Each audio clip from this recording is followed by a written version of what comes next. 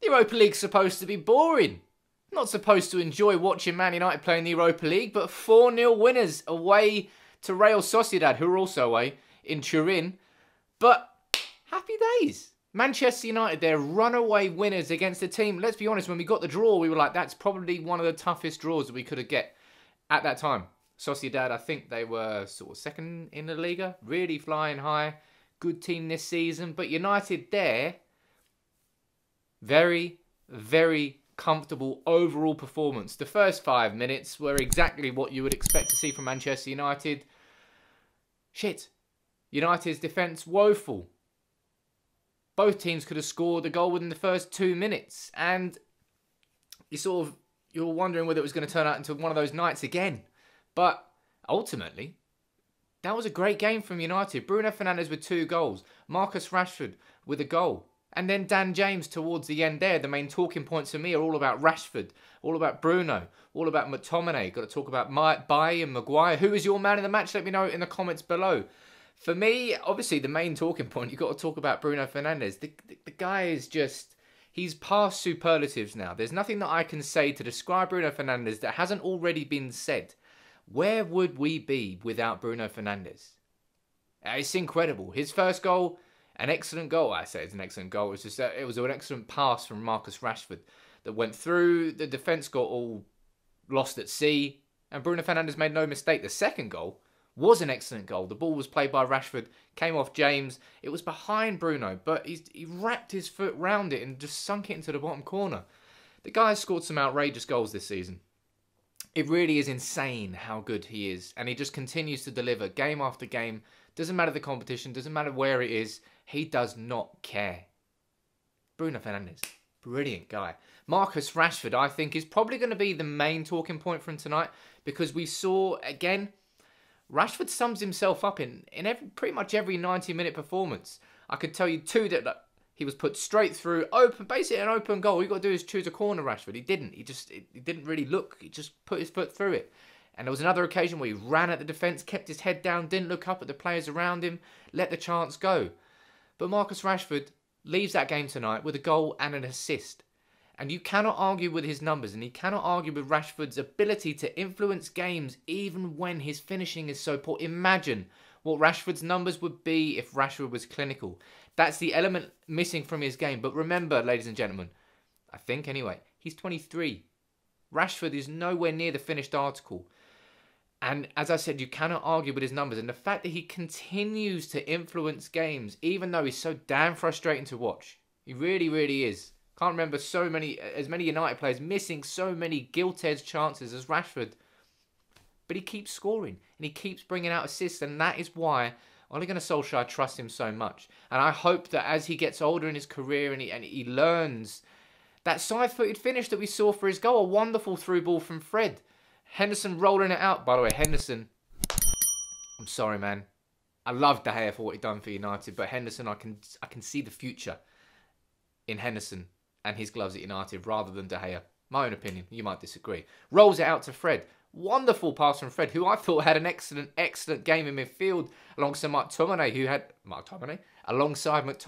who had an outstanding game. He is not a defensive midfielder. Do not call Scott McTominay a defensive midfielder anymore. He is a central midfielder, box to box, aggressive going forward, and aggressive in his sort of trying to win the ball back early, rather than somebody who sits in front of the defence like a screening midfielder like Matic. He's not a defensive midfielder, and he never should have been. And he never should be called it again. We need to sign a defensive midfielder. We don't really have one in the team.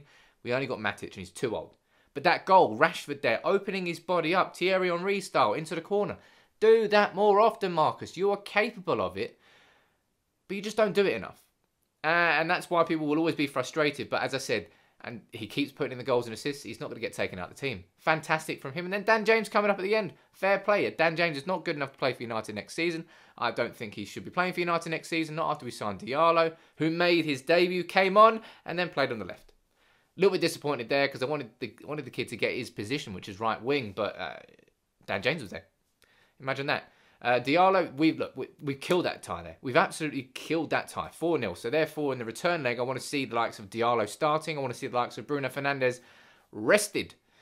Van der Beek should be starting that one. I think he was muscle injury tonight. That's why him and Cavani didn't travel. But we've killed the tie, so we've given ourselves the opportunity to give these minutes to players who need them. Someone like Diallo, he certainly needs it. Now, in defence, I think the talking point is about Harry Maguire. Let me know what you think about their performances. But for me, I think Maguire looked more comfortable tonight. And I do think Harry's presence makes him more comfortable. Because he knows if he balls his up, he's got cover. And that's probably not the best way to think about that as a central defensive partnership. But at the first 5 minutes, Harry looked a little bit drunk, a little bit hungover from the night before. He was lost at sea. But he recovered, he improved, and United's defence improved. Real Sociedad, I'll be honest, they offered less going forward than I expected them to. So it was a bit of a...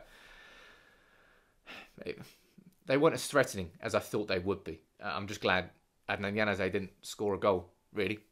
Really glad about that.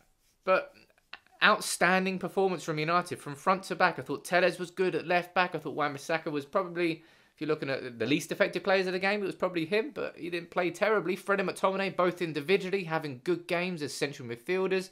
Marcus Rashford getting a goal and assist. Bruno Fernandes getting 2 goals. Dan James scoring. Mason Greenwood, slightly quieter, but 4-0, man. 4-0 and a really comfortable 4-0. Could have been more. You could always say that.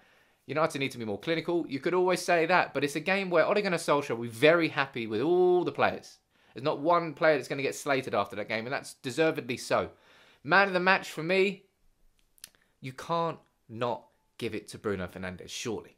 Let me know what you think about that in the comments below. I think McTominay played well as a central midfielder. I want to see him play that so much more often. He's so much better as a box-to-box than he is as a defensive midfielder. Simple. And I think the same thing can be said about Fred as well. But Bruno Fernandes, Marcus Rashford is probably going to be the other main contender. Goal and an assist. But Rashford, you need to... I called him a 1-in-4 striker. You know I called him a 1-in-4 striker, and I stand by that. And people could say that, look, the top strikers in the world have a 1-in-4 conversion rate. But I'm talking about Marcus Rashford with your golden... your big chances. He's a 1-in-4 big chance striker rather than a 1-in-4 overall. But he got a golden assist tonight. And until he stops delivering those numbers, he's going to be in our starting 11 every single week, and he deserves to be. So I'm still sticking behind Rashford. I want to see him improve there overall. But if he does that, imagine what his numbers could be, given how well he's done with his finishing this season. Amazing, really. But 4-0, happy days, outstanding performance for United in the Europa League in a tie where people expected us not to struggle, but certainly for it to be more competitive than a whitewash 4-0. Let me know what you think about that in the comments below. Make sure you subscribe to United People's TV if you're new. But Bruno Fernandes with another 2 goals. I love that guy.